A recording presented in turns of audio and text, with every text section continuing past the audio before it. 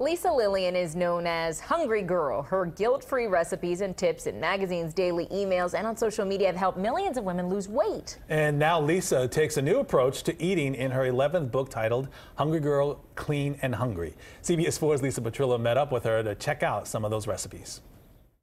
These are cheesy cauliflower tater tots, and the magic ingredient here is cauliflower. In this book, I tend to use a lot of produce in place of starchy carbs, which I love because it saves you so many calories. And in this case, a serving has only 70 calories, and these are baked and not fried, and they're delicious.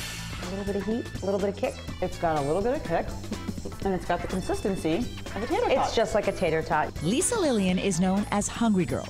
Her latest book, Clean and Hungry, is filled with clean, guilt-free recipes that she says satisfies hunger without sacrificing taste. And there's no real definition of clean eating, and this book is about clean eating in the real world. So all the recipes are completely accessible and delicious, and the portions are huge. In 2004, Lisa began with a free daily email subscription service, all geared to helping people lose weight.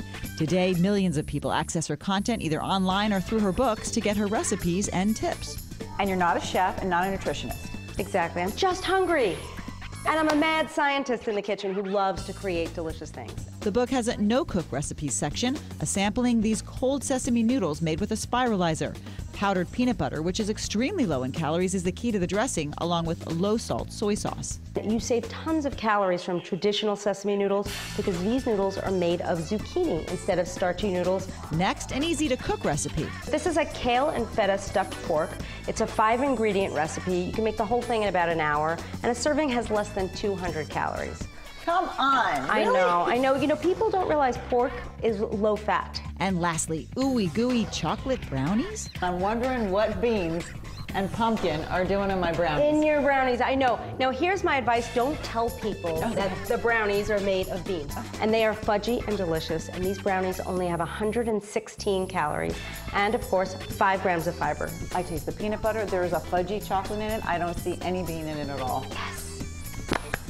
Hungry Girl, taking over the kitchen one guilt-free bite at a time.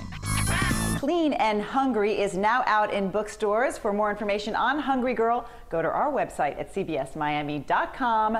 Oh yeah, for me, it's back to the brownies. I'm Lisa Petrillo, CBS 4 News.